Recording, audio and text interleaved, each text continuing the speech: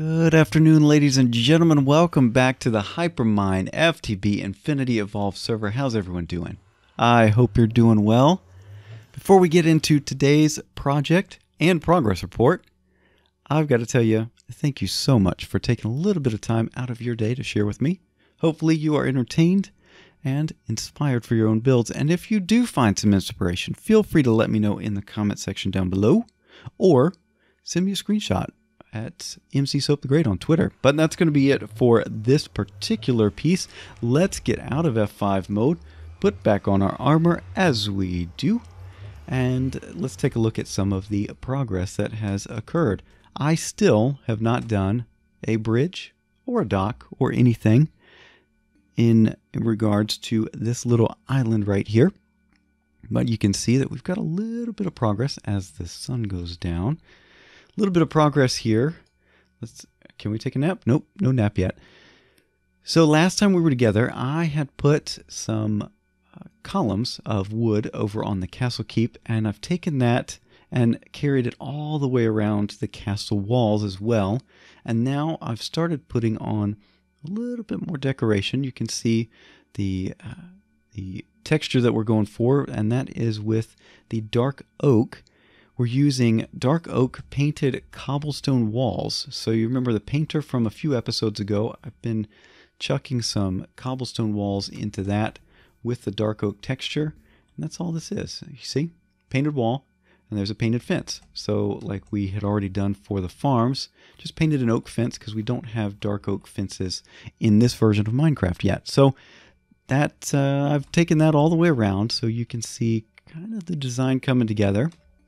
It's a little bit more, I don't know, it's getting a little bit busier, a little less monotony in terms of just the small skystone brick there.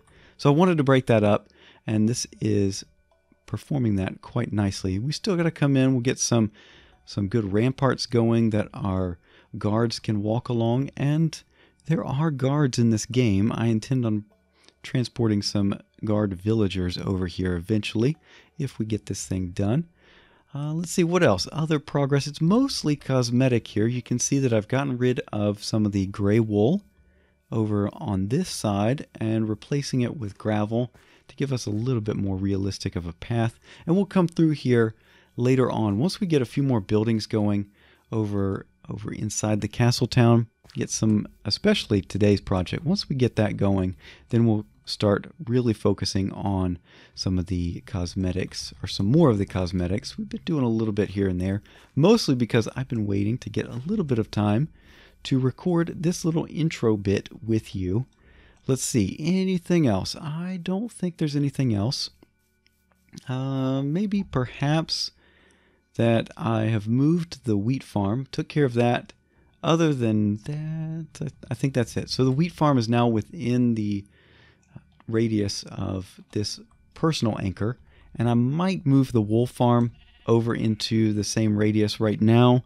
Let's pull up the chunk borders. You can see that this right here, this chunk is on the outer edge of that personal anchor's loaded radius. So the wool farm is half in, half out. So this entire portion of the sheep farm or wool farm is not in the loaded chunks whenever I'm logged in.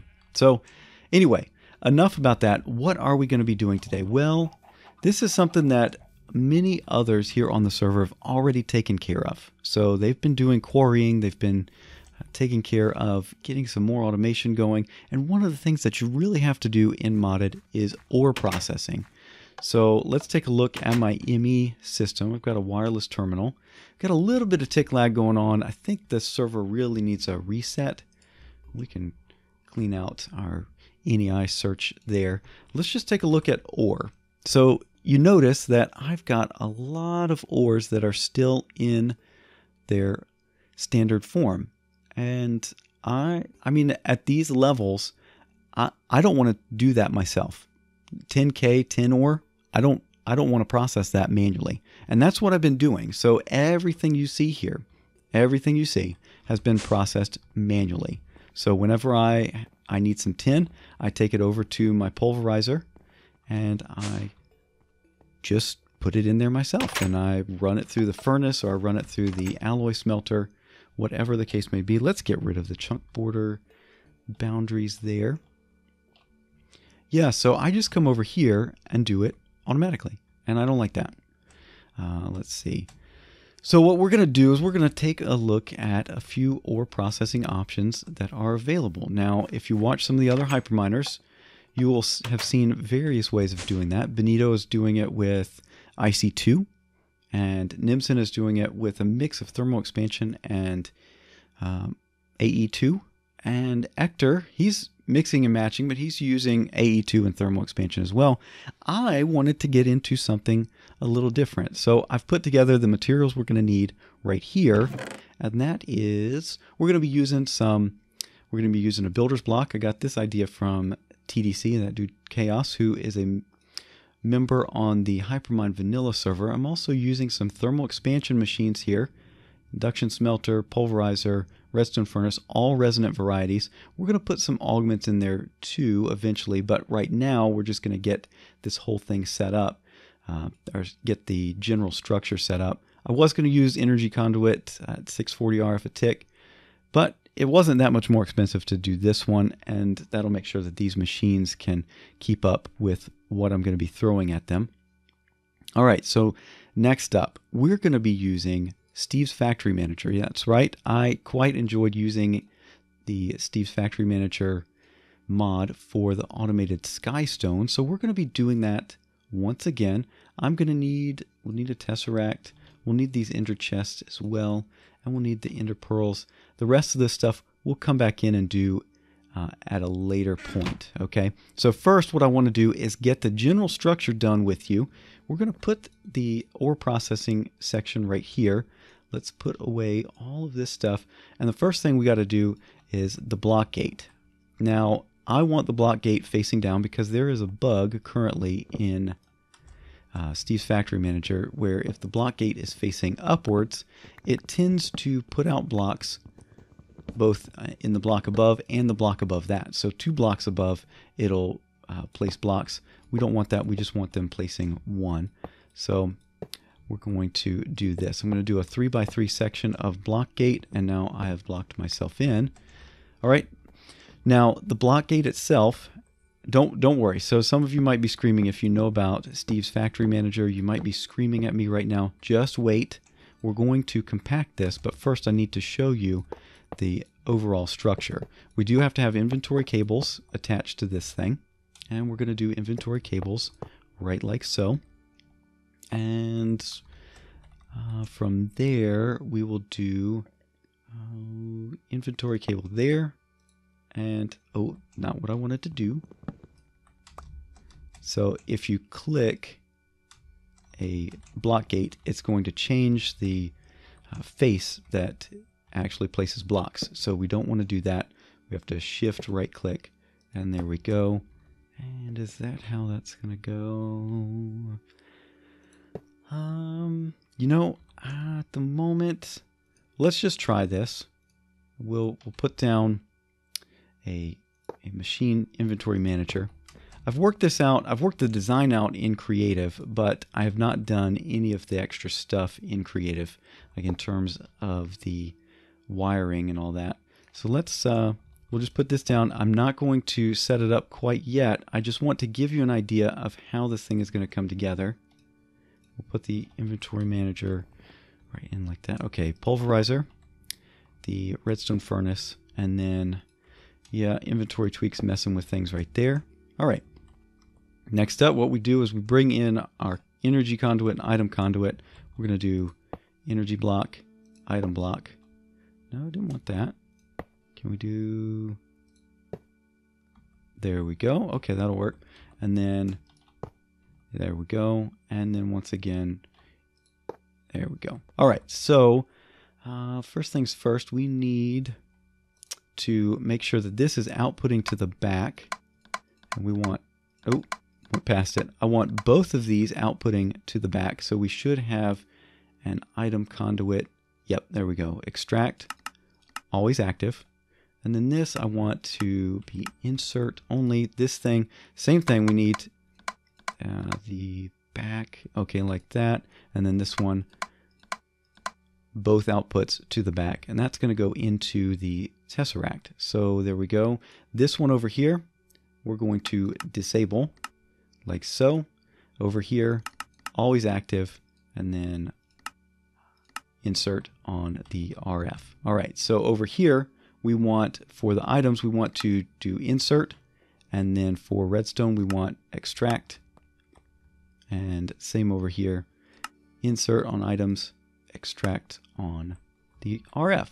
So this is the general structure that we're going to go with, all right?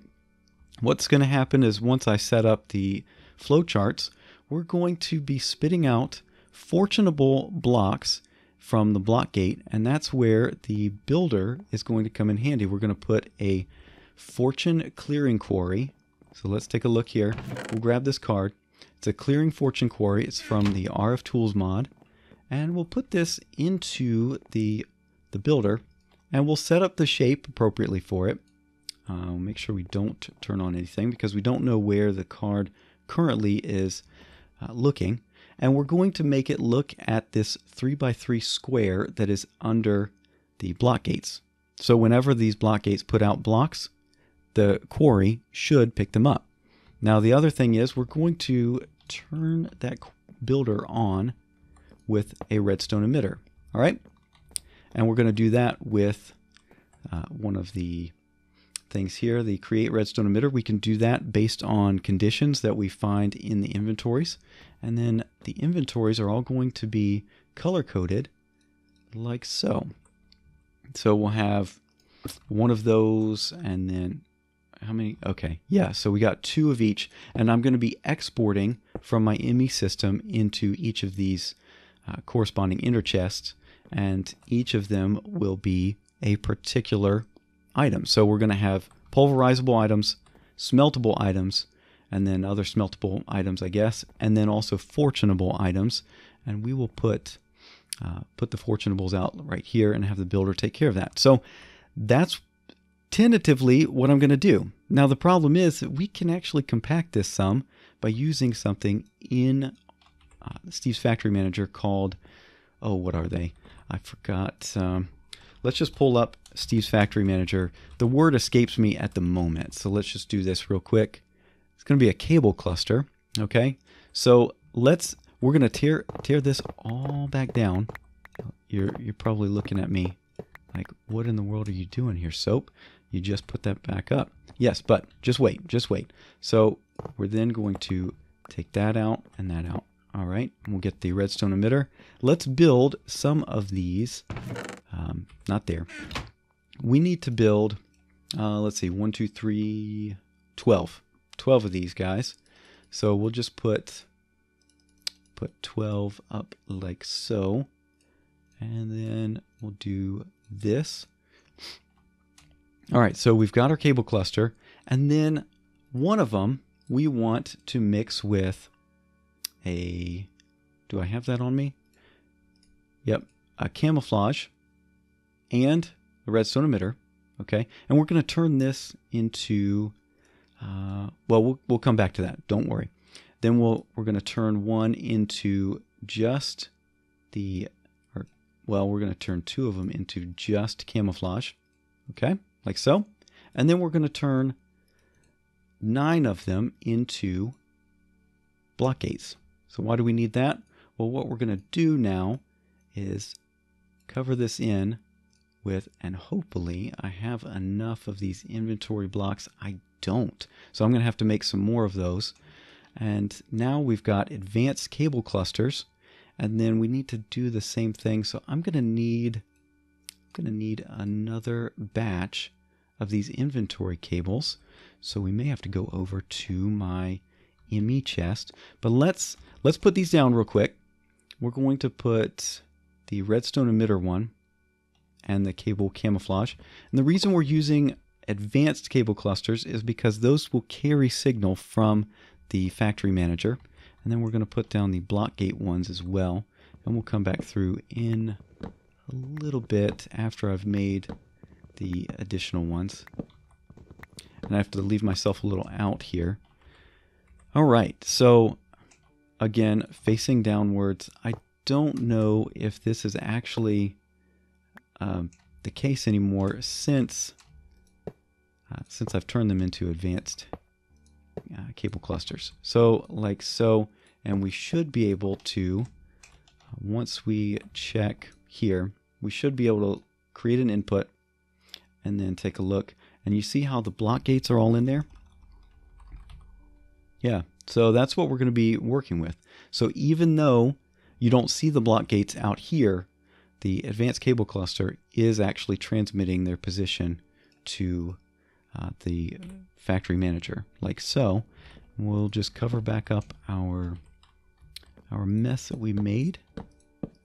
And I need to go make some more of these cable clusters, or of these inventory cables. And I have to do that, or it's just a lot easier if I come over here, and I shouldn't be flying, I should be walking, but let's just take a look here. What do we need? We need some weighted pressure plates. Get a few more of these. And we'll see how many we can actually make. 8. Yeah, we'll just run until we don't have any more of those pressure plates. All right, that should be good.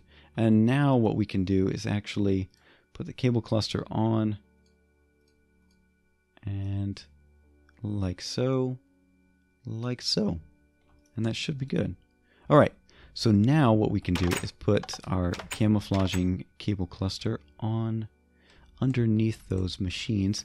The reason we're going to do that, I'll show you once we get up here, is we can change the look. See, I want to hide what we're actually doing right here. We are going to put this behind a little bit of a decorative design. We're going to hide kind of how the sausage is made, and yeah, so that's what we're working for there. Did I pick that up? Yes. Okay, so the fortune, we'll just put that right there. We should be able to disabled. Thank you. And put this up here. And what was it? Right there? Yeah, okay. So we'll come around here. Let me just show you real quick. We'll do a trigger. We'll set 1 second. And then we'll do a camouflager right here. And we're going to find all of them. And the bounds, we're not going to update the bounds. We're just going to do just all the sides. And we're going to camouflage with, say, spruce. Can you let me type? Spruce. We'll do this. And just do this real quick. There we go. Now that looks like spruce. And we also happen to have a redstone emitter that we can, let me just show you real quick. Redstone emitter, and see, so that block is now functioning as an inventory carry or signal carrier and a redstone emitter and a camouflager. That's why we're doing the advanced cable cluster. So anyway, I've got some work to do to set this thing up so that it's sending the right stuff into the right machine. While I was recording the last clip, it turns out I inadvertently pushed the stream button. And so for those of you that got a sneak peek, kudos to you. So anyway, we're back here. I have done a little bit of progress. We lost some of our roof to a fire, I believe, from a lightning storm. No problem. I will take care of that later. But back here, like I said before, I think I covered this. Purple is going to be the Fortunables chest. The orange is for the smeltables, induction smelter, and then the light blue is for the pulverizable. Red is a new one, that's for the redstone furnace. We're going to be putting dust and pulverized items in there, and we should be handling that correctly with the inventory manager. Now, one thing that I took care of off camera was setting up the RFTools builder block, and that's the bounding box that we're going to be running with right there. So those 9 blocks, and that's exactly where the block gates are going to be putting out the fortunable items. We'll turn that preview mode off. And let's take a look real quick at the flowcharts. They're kind of similar in fairly superficial ways. The overall structure is the same. The change camo, I have that one always on because I have noticed a slight problem with how we're doing the redstone emitting. So we'll get to that in just a moment. But let's take a look at the induction smelter. Almost all of the flowcharts function like this. You see I've got them split into different command blocks here. They all function like this. We've got a trigger, so every second, and then we're checking a condition. In this case, we're looking in the machine, in this case the induction smelter, for a specific set of items, and in this case it's an AND. So if there is a cinnabar and a ferrous ore, then we don't do anything. So on the true part, we don't do anything. We go to the false part. We make sure that in the orange ender chest, we've got one of each of those items. And if there are, then we grab one of each of those items from that chest and put it into the induction smelter. And that's rinse and repeat essentially for the other two machines. The pulverizer, same thing. We're checking the pulverizer. You can't see it right there. Same thing for the chest and where it goes. And then down in the furnace, same thing. Check the furnace, check the smeltables chest, and then put it from the smeltables chest into the furnace. So there we go.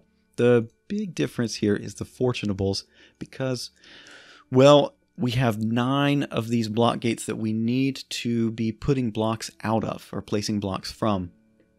So what we've got is a variable that houses all of those. Okay, so let's just bring this up. We should see block gate. All right, so all 9 of those are selected, and we put that into this white variable, and then we've got an empty variable for our index, and that's where we're going to be putting the block gate that we're dealing with in the for each loop. So in the for each loop, we check the particular block gate that we're on, and kind of like we did before, if it's got any of these items in front of it, we're not going to do anything. False. And then we go into inventories, we grab from the fortunables chest, rinse and repeat all the way down. Okay, now the RFTools builder block requires a little bit of a special process here because it only operates if it has a redstone signal. So we need to use the redstone emitter to take care of that. So also if we have any items of what we're interested in for our fortunables, then we're going to emit a redstone signal from the west side. Give it a pulse of 5 seconds. That makes sure that we get anything coming in, and we extend the pulse as it continues. So as the block gates continue placing blocks, if those happen to finish or the chest happens to run out, well, we will have a little bit extra time on the RFTools block. And then we also update the camouflage, although I think that's somewhat messed up. So just to give you an idea of how this is going to work, I realize I don't have my sound up at the moment. Let's see if we can bring that up here. I did not hear anything. You may not have heard anything. It's not like we are actually doing much on the sound. Okay, so the chest sound, there we go. Let's throw in some diamond ore. Okay, and that processed. You don't see it because the moment that the block hits the area that the redstone signal, see, it does that. I think that's a bug in Steve's Factory Manager because my camo is not updating. So I've got to figure that out. Anyway, anyhow. Yeah, we'll worry about that later. Let's throw some of that into the smeltables. You can see that stuff's coming into the redstone furnace. There we go. And then over here, throw in some cinnabar, some ferrous ore, and then the induction smelter goes. And there we go. All right. So just to give you another example there. So I am pulverizing the redstone instead of smelting or fortuning it because it gives a chance of getting cinnabar ore. And that's pretty important for the ferrous production. So what we're going to do now is not worry about the rain. We'll go into the storehouse and take a look at how we're getting those items out of our ME system into the ore processing system. So I've got a series of export buses here. This one is for the induction smelter. This one is for the regular redstone furnace. Let's take a look at the pulverizables. Right, here's a pulverizable. So let's just throw that on like so. And then this one, where's the other pulverizable? Not that one. I found out that draconium ore, I can't remember if I said this already or not, but draconium ore does not respond, or the RFTools doesn't deal with that one. So every time I was throwing draconium ore into the fortunables chest, we had some issues.